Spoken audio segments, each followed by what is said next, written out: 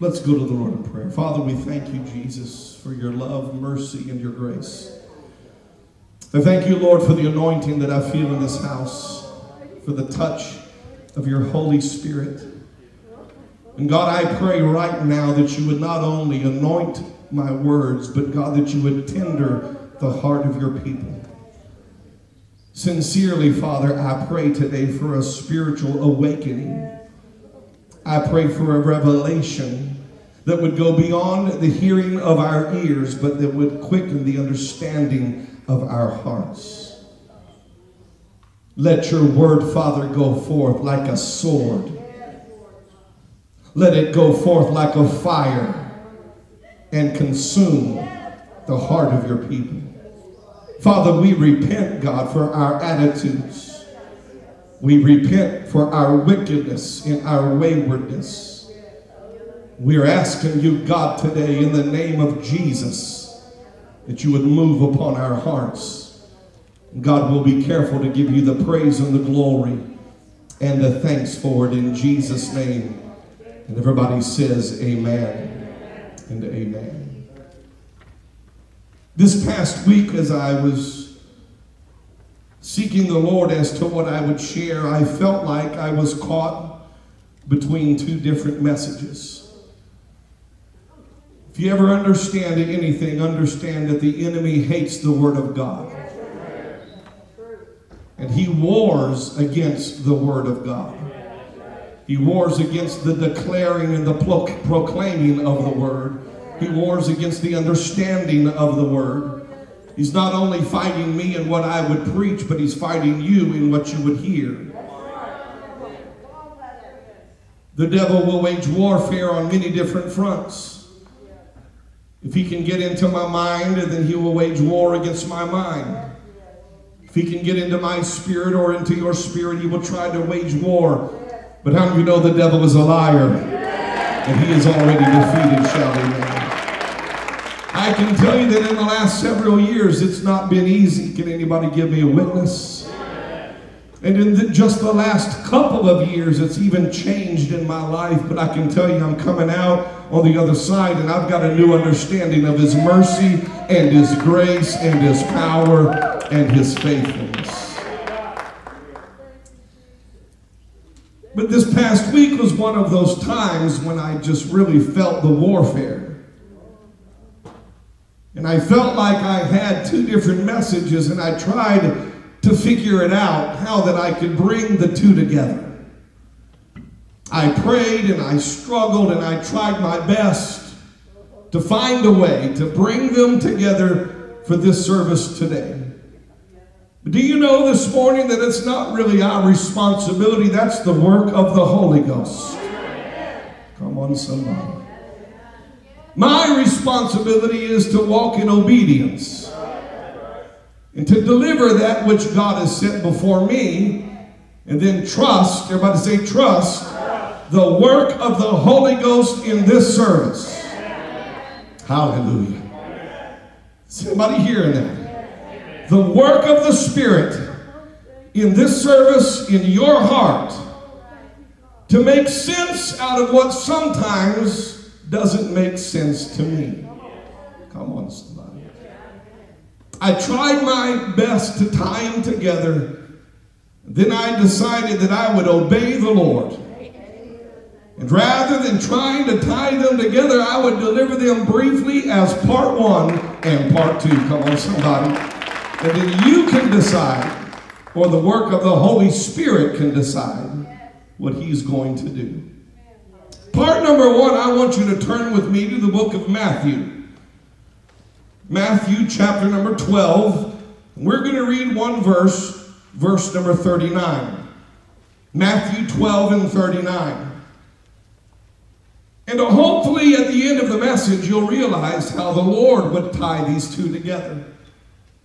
Matthew chapter number 12, verse number 39, the Bible says, "But he answered and said unto them, An evil and adulterous generation seeketh after a sign, and there shall no sign be given to it, but the sign of the prophet Jonas." that passage of Scripture because recently I've been asking the Lord, where is the God of Elijah? Where are the great services? The mighty revivals? Where are the blind receiving their sight, the deaf ears popping open during the middle of a worship service? Where are the drug addicts jumping up and running to the altar while we sing songs laying their addiction on the altar? Where is the mighty move of God? Is anybody hearing this? Where is the outpouring of the Spirit? Where are the miracles? And I mean, we have some good services from time to time, and we see God move in a special way. But really, where are the miracles, the healings, the deliverances, demons being cast out, the mighty power of the Holy Ghost coming down on a church where we're not even able to stand up and minister to the Lord? I ask God, where are those services? Because I don't know about you, but listen, I want to see God move. I want to see God pour out His Spirit. I want to see a revival. I want people in this altar being radically transformed and changed. I want to see God do something great in these last days. And I'm not satisfied. So I'm praying and asking the Lord, and the Lord said to me, I desire to do all of those things. I have promised to do those very things. I have done them in the past. I desire to do them today. Does anybody hear that? Do you know God desires to do great and mighty things? In your life, in this church, in your family, in this city, in this nation, and around the world, God desires to do great things. He said, I desire to do the same today, but my people are not ready. They are not prepared. And then He took me to that verse, and I read that there's an evil and adulterous generation that seeketh a sign. And He reminded me of that verse. And then He took me to the 6th chapter of Matthew, when Jesus previously had given instruction. Matthew 6:33. But seek ye first the kingdom of God and His righteousness, and all these things, everybody say that with me, all these things shall be added unto you.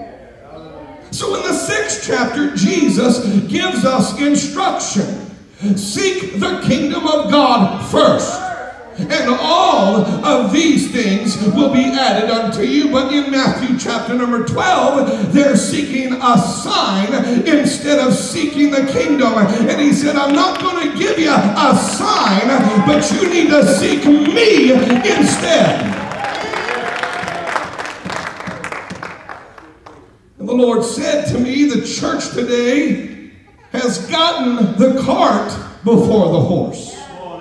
Is that right? We've gotten the cart before the horse. It's kind of like we want to lose weight, but we don't want to go to the gym. We want to get in shape, but we don't want to change how we eat. How many of you know there is a natural order to things, and there is a supernatural order to things? And God said, my people have gotten the cart before the horse. They do not seek me. They seek miracles. They do not know me. They only look for blessings. They do not understand the hour. They live as though things have not changed. Therefore, if I, the Lord, pour out my Spirit, what does it really accomplish?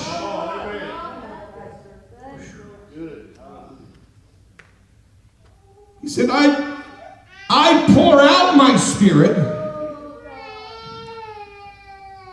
I pour out my Spirit, I move to accomplish a purpose. I pour out my Spirit to strengthen, to lift up, and yes, to meet the needs of my people. But if I pour out my Spirit upon a house that doesn't have a foundation, that house will ultimately fall. And my glory will be squandered.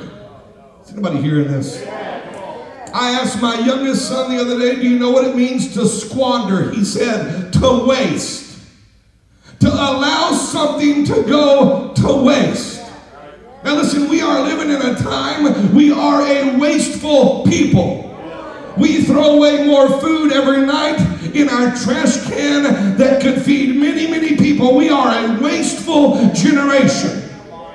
And God said, if I pour out my Spirit upon a house that doesn't have a foundation, my glory will be squandered. It will be wasted. And God said, I will not cast my pearl before swine.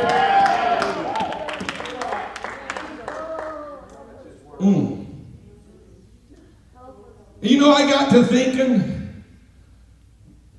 what good does it really do to taste the glory of God for a moment if we're only to then shortly return to the pig pen of this world? God could and would send His mighty Spirit down into this church today that would go beyond just having a good service, that would go beyond having a few goosebumps, that would go beyond a few people laying around the altar weeping and crying. God could send a mighty wave of the Holy Ghost into this church that would radically change everything we know. Hear me, many would be blessed, many would be made to feel good. Some might be delivered and changed, but if that's all we do is relish in His glory for a moment or for the duration of a service, what has been accomplished? I will tell you, church, there is a God in heaven that desires to do great things in our midst. Come on, somebody. But that same God in heaven requires a church that's ready, that is set apart, that is sold out, that is built on the solid foundation of the Word, that walks daily in the power of the Holy Ghost, that understands their calling, their purpose, and even the hour that they're now living in. Those are requirements to seeing and knowing and experiencing the glory of the Most High God. Without those things, we have no solid foundation. Without a solid foundation, we cannot bear the weight of His glory. And without those things, His glory is cast before swine that will walk out of His presence and right back into the pig pen to dirty themselves again. How many times have you been in a service when the glory of God came down and you were touched for a moment, but you were not changed?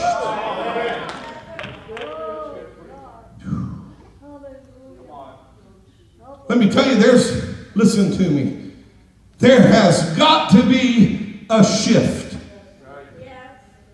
A shift in our lives, a shift in our spirits, and a shift in the church world. There has got to be a radical change. Turn around and tell somebody things have got to change. A radical change. Somebody hearing this, are you with me this morning? Shout amen. A radical change.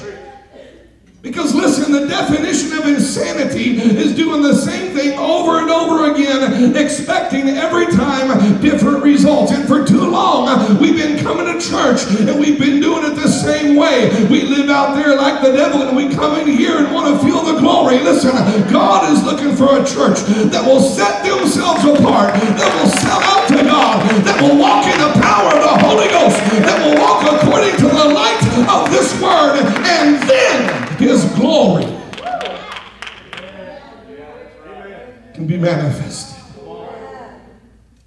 Man, I tell you, there's got to be a change in the way that we live, in the way that we worship, in the way that we give, in the way that we serve, in the way that we believe. And it's all summed up in the instruction that Jesus gave. Anybody ever had a mama that was always right? Shout amen. Okay, better yet, anybody got a wife that's always right? Shout amen. Come on, somebody. But let me tell you, Jesus, if I say Jesus, he's always right. Is that right?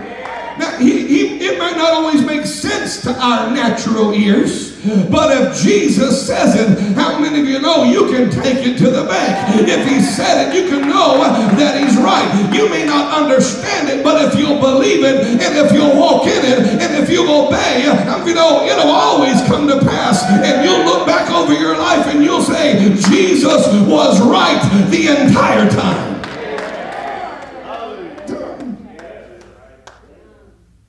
And it's all summed up in that instruction. Seek ye first the kingdom of God, and all those things will be added unto you. God first. Come on, somebody. I said God first. Knowing him, trusting him, serving him, worshiping him, God first. When God becomes our priority, not the miracles, not the blessings, not the goosebumps, but when God in heaven becomes our priority, when we, like Isaiah, see a vision of him and we cry out, woe is me, I am undone. And listen, when God becomes that number one priority, let me tell you, the Bible says, and he will cause all the goodness and all the glory and all the blessings to follow after us the rest of our lives. When we seek God first, hallelujah. When we seek him, do you know that you cannot seek him and not be changed? Woo! Now you can relish in his glory for a moment and remain the same. You can be the benefactor of a blessing and remain the same. Does anybody know what I'm talking about? You can have a moment of conviction and be the same 3 hours later. You can have even a fleshly desire to feel the touch of God, but still remain the same. But when you come into his presence, when you seek his face, when you behold him, when you understand him, when God comes down and convicts your soul, hear me, you cannot find him unless there's a change. Not seeking him for what he can do, but for who he is. Somebody just say, thank you, Lord, for who you are. Properly placing our faith in the finished work of Christ at the cross. Being filled with the Holy Spirit of God. Come on, somebody. Now, do you know we are a Pentecostal church? Well, we call ourselves that, but we don't always act that way.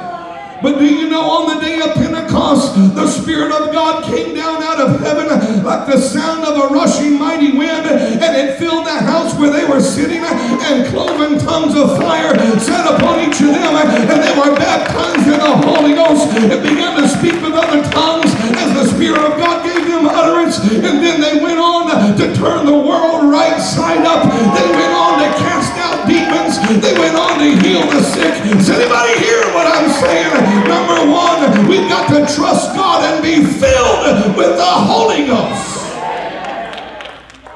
He got that of us.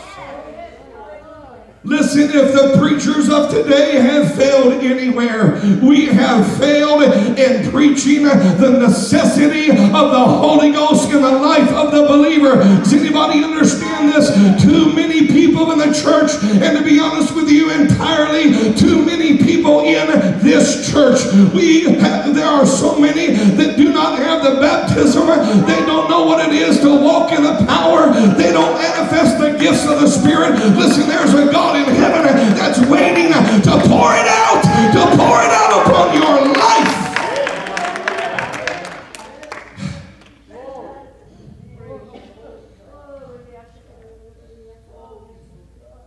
Being filled.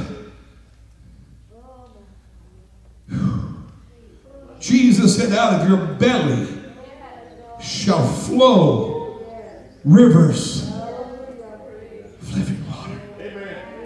Hallelujah.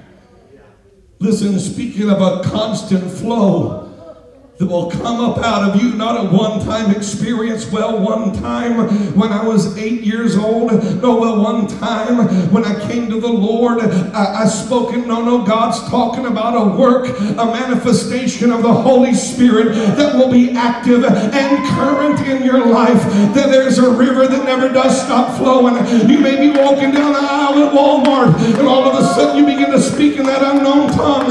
You may be dealing with a situation in your family, and it's not your wisdom or knowledge, but it's the wisdom of the Holy Spirit. It's discernment. What are you talking about, preacher? I'm talking about being filled with the Holy Ghost of God and manifesting the 9 gifts of the Spirit.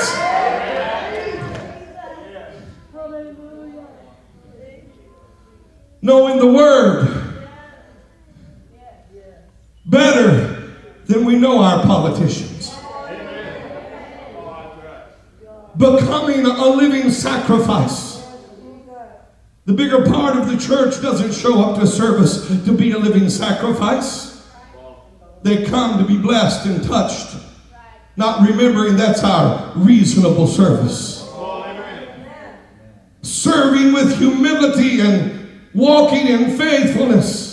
Properly understanding the will of God and the purpose to which we've been born. And then when those things are active in our life, understand we become prime candidates for God to pour out His glory, for God to send a mighty outpouring of the Holy Spirit. But hear me, but the church today, we've gotten so far away from those things.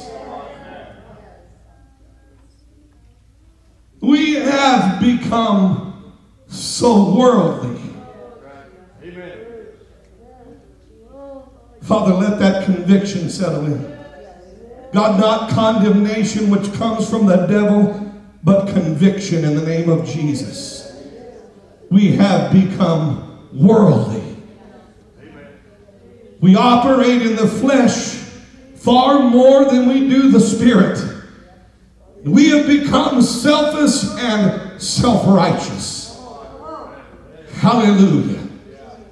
We want. But we won't give. We want to see His glory, but we won't give Him glory. We want the promises of the Word, but we don't really know the Word. We want to be used, but we won't pay the price.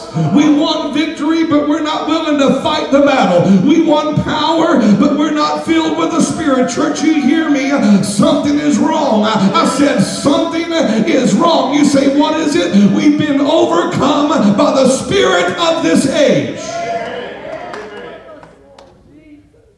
We've grown distracted, compromised, sensual, earthly, and that driving force that once burned in the heart of the church to just know God has vanished. Paul said in Philippians 3 and 10, he said, and I believe this is the cry of his heart. This is why Paul was able to make the missionary journey. It's why he was able to endure the times of hardship. It's why he was sold out to God. He said in 3 and 10, that I may know Him and the power of His resurrection and the fellowship of His sufferings, being made conformable unto His death, that I might know Him by far no longer the cry of today's church. Our cry has become that we might be blessed, that we might be satisfied, that we might be happy. We've become an evil and adulterous generation that seeks after a sign rather than seeking after the Lord. Is anybody hearing what I'm saying? You can go home and you can call your neighbor and say, well, the preacher was a little too hard today. But I will tell you this morning, this is the truth concerning the church from the Spirit of the living God. We have become an evil and adulterous generation. Long ago did the days in the church pass when we had men and women weeping between the porch and the altar. Long ago did those days begin to pass on when we had a church that existed that would shine the glorious light of the gospel into the darkness of this world. This is the reason our world and our families and our lives are in such disarray. There's got to be a change. Do you know why? Because time is short. The end is near. And we are sadly not ready. There's a verse in Jeremiah that I've always thought to be very frightening. Jeremiah 8:20. The harvest is past. The summer has come to an end. And we are not saved. Does anybody hear this? What a tragedy to think that we would make it this far and then fall short. That we would somehow fall short, that we would fall short in our duty to the Lord and to the world around us. Yet it's exactly what's happening today. And it will be our final end if we're not careful. And because of our attitude towards the Lord, we have made an error in that we've sought after a sign and we forgot about the author and the giver of life. Somebody hear this. And because of this tragedy, somebody say tragedy. Better yet say it's a tragedy. You see what's going on in our world? Do you see what's going on in your family? What's happening in our nation, in the streets of Springfield, Missouri? It's a tragedy. I'm sorry that I cannot get up here and preach a good, feel-good sermon every Sunday and pat you on the bottom and part your whiskers and put the bottle in. I'm sorry, but I've got to tell the truth. The church has fallen short of the mark in these last days. And while we've been busy asking God to give us a blessing, the world around us is dying and going to hell.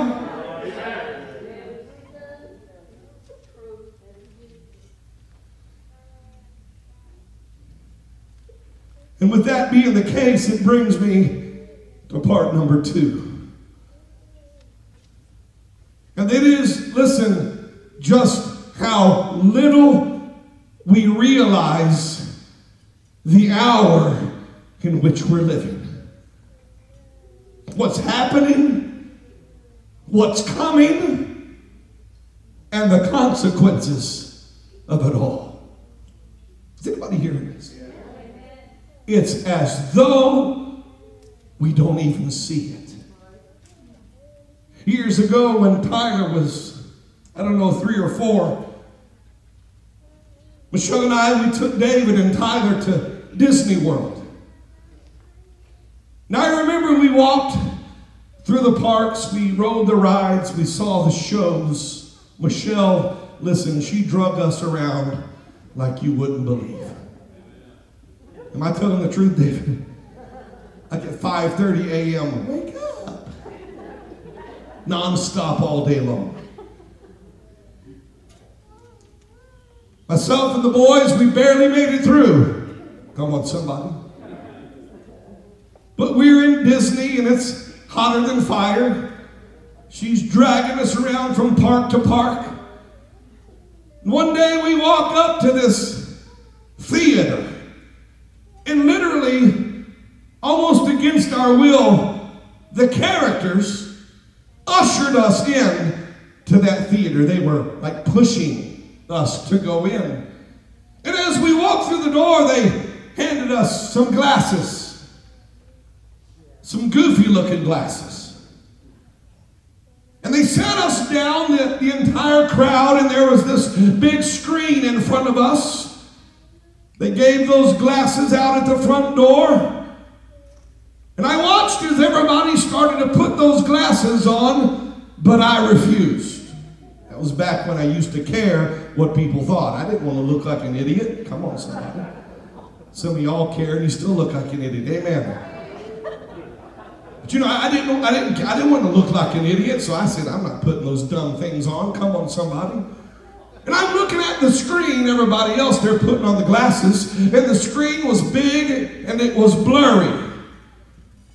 And I wasn't going to put those glasses on, but everybody else did, and then suddenly people started reacting. Then they'd reach out and go. And they'd duck like that again. And then the kids would scream, and I was like, what in the world is going on? Are they possessed with devils? Because I'm looking at the screen and there's nothing there but a blur. And then finally I decided I'm going to put the glasses on. Somebody say amen. And I put those glasses on and I realized that without those glasses I would never see what they were seeing. I had to have the right glasses on to enjoy the show like everybody else. And when I put them on, a hand would reach out of the screen. It was like, oh my goodness, you could touch the hand and things would come flying by and you felt like you had to move. What was it? It was 3D. Yes, come on. Right? I'd never seen 3D. And I think back to that moment when I refused to put the glasses on. And I think to where we are in the present hour, and it's like we've been ushered in to a theater. A few years ago, we were casually walking around the park, living life, having a good time, enjoying some good services, making some money, anybody remember those days? Shout amen. But like even almost against our will, we were ushered in to a theater. A few years ago, things started changing. There was a shift in the natural, and there was a supernatural shift as well. Honestly, things a few years ago started to get weird. It wasn't by our choice. We were thrown. Everybody listening, say amen? We were thrown into that theater with no choice at all. A few elections, a few tragic events, an outbreak of an unknown virus, some really crazy reactions, some bad policy, and we were ushered in to what I would call the end time theater with a preview of coming attractions. And right in front of us all, staring us in the face with an overwhelming power and presence, is a gigantic screen that to many is blank and blurry and mysterious. And the reason we're not seeing things through the proper lens. Amen. I want you to know this morning, things are happening all around us that carry with them, listen, this is important, things are happening that carry very severe implications. Not only to our current situation, not only to your bank account now, not only to what's happening in this society, but they carry implications that will reach into the lives of our children, our grandchildren, far into the future and even eternity. The problem today is the church largely cannot see what's right in front of their faces. For example, all the conflict that's brewing in the streets, all the economic disasters, the wars that are raging, the international conflicts, the sudden move to embrace climate change, the assault on gender, sexuality, and the basis of truth. From the COVID virus to the many strange things happening around the world today, let me tell you, they are not by accident. They're not just a few bad policies, and they're not just a passing trend. You say, what is it? The Antichrist rule is being set in order, and right now pieces are being moved into place. Yet so many in the church, we've been caught staring blankly at a screen with no understanding. No understanding of what's happening, of what's coming, or even of what we're supposed to do. Can y'all hear me? And the evidence is the evidence of our lack of understanding is obvious. If we really could see what's happening, if we could really discern what's coming, if we really knew how short the time really is and how serious the ramifications really are, hear me, things would be much different in the body of Christ. Our altars would be full. We'd be doing everything we could do to get our families in the ark of safety. The way we lived and the way we talk and the way we act would change if we only knew the seriousness of this hour.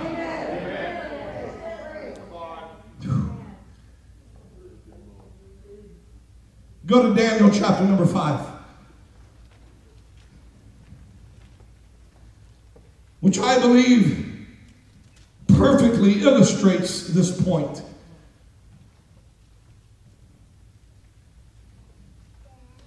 Daniel chapter number 5, verse number 1. Everybody with me, say amen. Belshazzar the king made a great feast to 1,000 of his lords and drank wine before the 1,000. Belshazzar, while he tasted the wine, commanded to bring the golden and silver vessels which his father Nebuchadnezzar had taken out of the temple which is in Jerusalem, that the king and his princes, his wives, and his concubines might drink therein. Then they brought the golden vessels that were taken out of the temple of the house of God, which was at Jerusalem, and the king and his princes and wives and concubines drank in them. They drank wine and praised the gods of gold and of silver, of brass, of iron, of wood, and of stone. In the same hour came forth fingers of a man's hand. Now notice, in the first few verses, there were vessels that had been sanctified to remain in God's house. But they were taken out of God's house. And they were perverted in the use of the king's hand. Is anybody hearing that? And the Bible said in that same hour came forth fingers of a man's hand and wrote over against the candlestick upon the plaster of the wall of the king's palace. And the king saw the part of the hand that wrote. Then the king's countenance was changed, and his thoughts troubled him, so that the joints of his loins were loosed, and his knees smote one against the other. Can you imagine the scene? They're having themselves a time. They're worshiping the gods of this world.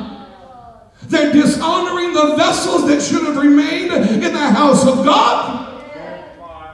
And suddenly, on the wall, like on a big screen TV, a man's hand appears and begins to write a message. Church, can I tell you this morning, I believe the writing is on the wall. All that's happening right now, all the pieces are being put into place. Things are wrapping up. The end is near. Listen to me again. The writing is on the wall. And so often the church, like myself in that theater, we have no idea what's going on. We do not understand. Please stay with me. We don't understand the weight of this hour. That's why we so flippantly serve God. It's why we're so wishy-washy in our prayer life. It's why we don't crave or consume the Word. It's why there's no real driving force in us to be filled with the Holy Ghost, because we don't understand the weight of this hour. We don't understand what's happening, what's coming, or what it all means. After seeing the handwriting on the wall and being moved to great fear, listen, the King cried out. Let me say to you this morning, there is a world that is crying out for salvation, for hope, and it only comes in Jesus. So he sees the handwriting and being moved to great fear. The Bible says in verse number 7, listen, the king cried aloud to bring in the astrologers, the Chaldeans, and the soothsayers. And the king spake and said to the wise men of Babylon, whosoever shall read this writing and show me the interpretation thereof shall be clothed with scarlet and have a chain of gold about his neck, and shall be the third ruler in the kingdom. Then came in all the king's wise men, but they could not read the writing, nor make known to the king the interpretation thereof. Then was King Belshazzar greatly troubled, and his countenance was changed in him, and his lords were astonished. Can I say to you this morning, the church today has become much like the wise men, the astrologers, the soothsayers, the well-educated religious people that we just read about. Man, don't get quiet. Am I going too long? Is that what it is? Do you have dinner? Is your stomach growling? Now, we've become like those men that the king sent for, but they couldn't understand the writing on the wall. They could see it, but they had no idea what it meant. Just like so many in the church have no idea what everything that's happening is actually meaning. There's no spiritual discernment, no spiritual eyes, no spiritual understanding. Because again, if we understood, things would be different.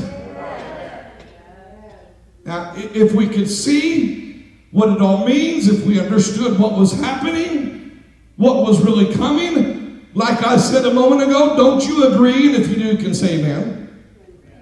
I just was testing you. Things in the church and in our lives would be dramatically different. But we're still upset because somebody didn't look at us right. We're still upset because things didn't go my way. Anybody hearing this? What's going on? We've become like the wise men in Daniel 5 who knew everything but understood nothing. And there's people in this church, you've grown up in church, you can quote the word, you've sat through Sunday school, you've had to endure messages from me for years, you know it, but you don't understand it. You're not seeing through the proper lens. You have no discernment of the hour that we're living in right now, because if we did, it would change. There is a monumental shift taking place in the spirit realm that's going to determine the course of eternity for you, your family, the church, and the world. But sadly, we can't even see it because we're looking through the wrong lens. Hallelujah. We're looking through the lens of the flesh. We're trying to interpret what's written on the wall through the eyes of religion. through the eyes of this world, through selfish, sinful, and fearful eyes, and we don't even know that judgment is coming to this world.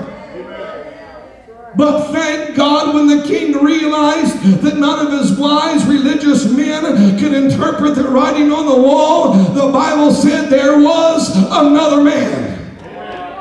Verse number 10, now the queen, by reason of the words of the king and his lords, came into the banquet house. She spake and said, O king, live forever. Let not thy thoughts trouble thee, nor let thy countenance be changed. Listen, there is a man. There is a man in thine kingdom in whom is the spirit of the holy gods. And in the days of thy father, light and understanding and wisdom, like the wisdom of the gods, was found in him, whom the king Nebuchadnezzar thy father, I say thy father, made a master of the magicians, astrologers, Chaldeans, and soothsayers. For as much as an excellent spirit and knowledge and understanding, interpreting of dreams, and showing of hard sentences, and dissolving of doubts, were found in the same Daniel. Everybody shout Daniel. I love when she makes that first statement, there is a man in whom the Spirit of God dwells. He's got wisdom, understanding, an excellent spirit and knowledge. And this man can interpret the writing on the wall. Let me ask you this morning, are you that man? Are you that woman?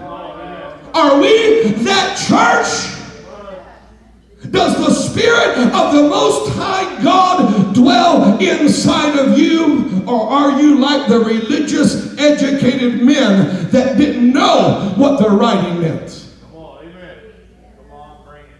Has the Spirit of God given you wisdom, knowledge, and discernment? Do you have an excellent spirit? Or have we become like those wise men? You see, in an hour when the handwriting was on the wall, the king and the kingdom, they didn't need a bunch of religious people that went through the motions on Sunday morning. They needed a man of God who could discern what was happening and what was coming. Church, if we have a fault in this dark hour, listen, this is one of the greatest faults we have, is that we don't really know what's happening, what's coming, therefore we don't know what to do. Of course, there's many in the church with a head knowledge of things. In their head, they know something's wrong. In their head, they know the end is near, there's work to be done, but head knowledge is far from heart knowledge. The wise men knew something wasn't right, but it took Daniel to truly understand. A head knowledge that knows something is wrong will never move us to action, but a heart knowledge will change the way we live. And I will say this, I'm trying to wrap it up. Somebody say, praise the Lord. There are entirely too many people in the church, preachers in the pulpit, who are sitting in the front of that giant big screen television who can't see what's actually happening because they're looking through the wrong lens. There's got to be a Daniel. I said there's got to be a Daniel. There's got to be a mama, a daddy, a teenager, a husband, a wife, a preacher of the gospel that will return to the Word of God and the Spirit of God.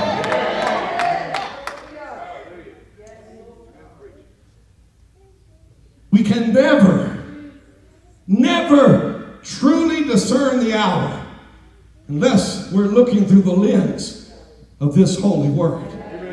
Come on, somebody.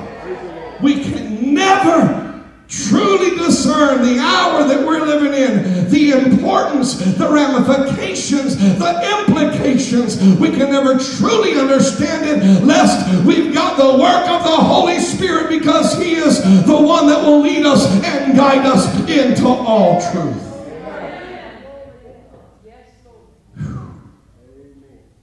There's got to be a change. When we go to this Word and when we're filled with the Spirit, we'll see clearly through a supernatural lens that will reveal the truth that is set before us, that our world is dying. Jesus is coming. We better be ready not only to go, but to work until he comes. If we will see through the proper lens, let me tell you, I won't have to preach a sermon on how to treat one another. That's good preaching. I won't have to preach a sermon on how to beg people to worship. I won't even have to preach a series on why we should give tithe and offering. I won't have to beg people to pray in the altar before the service. If we could just see through the proper lens. But if not, and if you would come. If not, do you see why this morning I prayed that the Holy Spirit would tender the heart of the people? Because it's got to be him that touches your heart today. If we leave this building and we refuse to let the work of the Holy Spirit be accomplished in us, then we can join the ranks of the wise men that knew everything but understood nothing. Whether all of this makes sense in the natural, I don't know. But I know the Spirit of God is desperately trying to get our attention.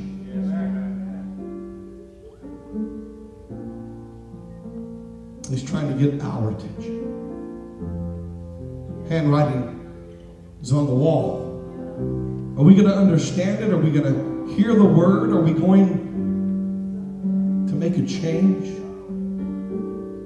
Stand with me.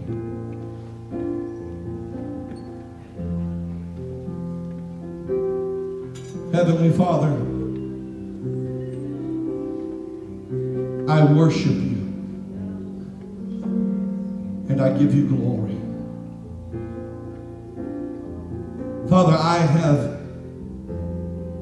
done my very best to preach exactly what you gave me and nothing else. So, Father, I pray that the Spirit of God would ride upon my words. And God, I pray today that it would pass through the ear gate. That, God, those words would find lodging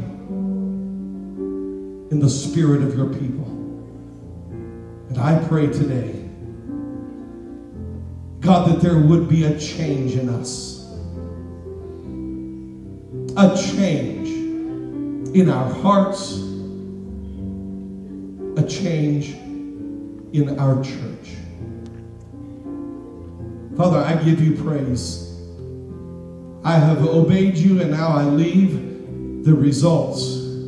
I leave them up to you. In Jesus' name. I invite this entire church, not asking for you to raise your hands, but I'm asking you, if you would, to come and find a place to pray. Whether you need to lay on your face, kneel at the altar, walk around, whether you need to kneel at your chair. But I am asking you today, I'm leaving the results up to the Lord. Now it's been delivered. It's off my chest. It's up to you now to decide what you're going to do with the word of the Lord. Because I will tell you, this wasn't John English's word. This is the word of God. Come, find a place. Kneel and pray. You say, well, what do we pray about? That's between you and the Lord. But I believe there needs to be a change. A radical change. In Jesus' name.